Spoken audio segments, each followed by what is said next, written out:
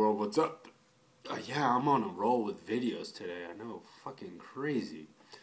Anyways, though, I was reading the AJC and I noticed, here's an article. Falcons running back Jason Snelling arrested, charged with marijuana possession. Oh, shit. Well, okay. Well, first of all, this hasn't happened, it's happened before and under Smitty. Players still, they play even though they've been in trouble with the law, 2008, Laura Malloy, arrested, drunk driving, though, 2009, I think it was, Jonathan Babineau, pot. He got arrested for pot. And last year, Michael Turner got arrested, DUI, drunk driving as well. So, Snelling may not miss action. Well, technically, I think he shouldn't, though, because right now, in my opinion, he's the best running back that we have, though. I mean, ever since Steven Jackson came back from his injury, he has not performed the way he should be. And Jacquizz Rodgers, he just hasn't. He's had a couple good stats in some games here and there, but he still hasn't convinced me, though. That's just me. But, it's, of course, it was like the cop pulled him over at a little after 3:30 a.m. Found out, field goal wasn't staying in his lane.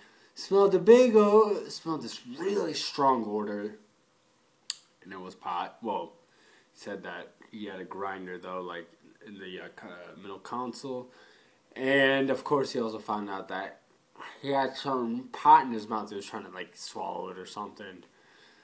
But, anyways, of course, he was charged with other stuff, whatever, insurance stuff, but that's not important. That's, in terms of importance of, player and stuff. I think the main reason why he was caught with pot, dude, the team is 2-7. It is a disaster. We're not making the playoffs. The hell with the Super Bowl. I mean, that was. I'm sorry for that. That would have been nice, but unfortunately, no, not at all. I just think he's stressed out, though, just because of the situation. I mean, to be honest with you, I wouldn't blame him, though, because really, it's Falcons fucking suck. I mean, but again, I'm still rooting for them. Hey, we play Tampa Bay Sunday, so it's we could be 3-7. We could be 3-7 after that game, though. So that's what I'm hoping for on that one. So just positive on that. But I mean, if you're in his position, though. I mean, would you do that? Would you try to calm yourself down? I mean, there are other ways, though, to calm yourself down when you're really stressed out in a situation. Now, I necessarily do not smoke pot to keep me calm if I'm very stressed, though. If I smoke pot, yeah, of course, I smoke pot quite a bit, though. I haven't smoked pot in, I guess, a few months. Yes, I have smoked pot this year, though. But I do other things to keep me calm, though. Exercise, meditation, cold shower. But I don't smoke pot to try to keep me calm, though.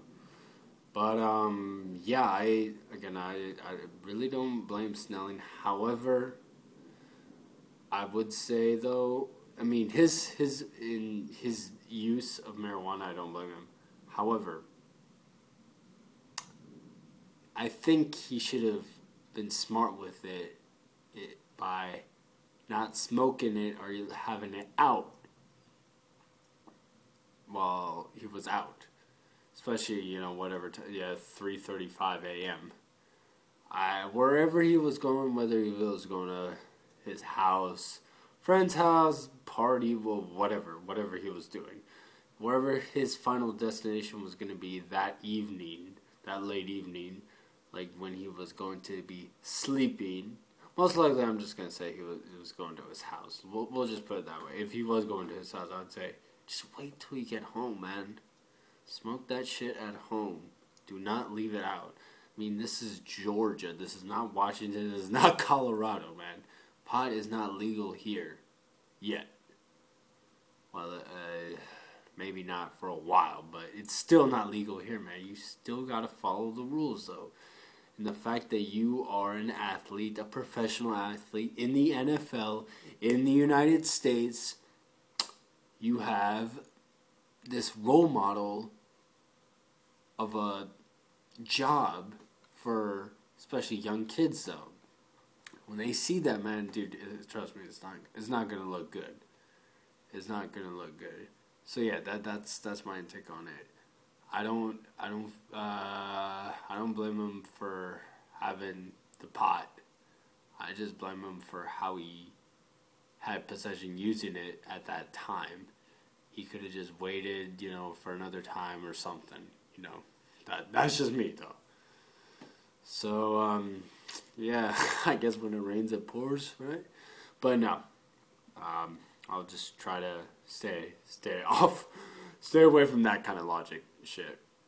And hopefully we'll be 3-7 after we beat the Bucks on Sunday. Yeah.